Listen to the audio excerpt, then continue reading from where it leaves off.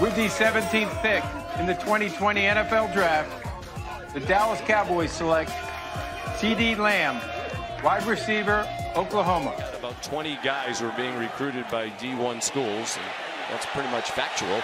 Deep throw, wide open, C.D. Lamb, a touchdown. Busted defense. C.D. Lamb was going deep the whole way, right up the seam. Jalen Hurts, after he moved up in the pocket, able to throw. With the 51st pick in the 2020 NFL Draft, the Dallas Cowboys select Trayvon Diggs, defensive back, Alabama. Starkel on 3rd and 3, and another interception. He threw it right to Diggs. And Diggs, who had a fumble recovery for a touchdown last week, has a pick six this week. Touchdown, Bama.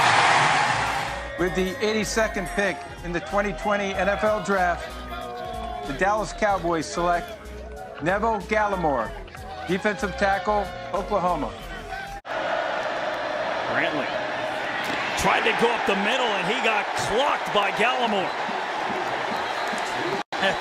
Gallimore, 310 pounds coming your way. They call him the Canadian Bull. Per carry, and he's a guy who has real good vision, has good lateral quickness, and he's a guy who can really... Not a slot corner. This is a guy outside. When you match him up against those bigger receivers, he can do it. Long corner, 6'1", 205 pounds, ran 4.44 at the combine, vertical 36 inches. Really put it all together this season for Tulsa. Led the AAC in passes defense with 17. That sinking feeling, you've seen this before. The Dallas Cowboys have drafted a center out of Wisconsin. Travis Frederick, that center just retired.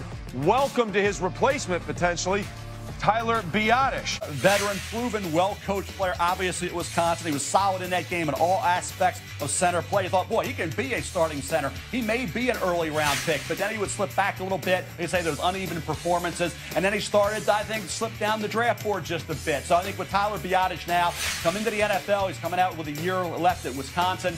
Learn, try to figure it out. They obviously have some options with McGovern and Looney at Dallas. He says they're just sea dogs. They're very friendly. The Cowboys need to word this contract carefully. Yeah, quarterbacks, 34 career sacks, 24 the past 2 years. This past year in 2019, 13 sacks. 11 of those 13 sacks came when he was lined up as the right defensive end, going against left offensive tackles in college football, led to FBS. So when you project that to the Dallas Cowboys, what does that mean? It means he's going to rush off the right side opposite DeMarcus Lawrence. When you think about Brad and I, you think about production and technique. That's what he is. Another quarterback off the board, Mel. JMU, Ben DiNucci goes to the Dallas Cowboys, started his career at Pittsburgh.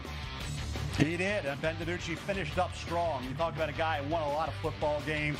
You got a guy, like you talked about, I think Daniel Jeremiah mentioned Jake Delhomme, and I think that's the kind of guy that you're going to have to be if you're Ben DiNucci. Battle your way in, late round pick. He's a gutty kid. He hangs tough in that pocket. He's got that ability to beat you with his legs.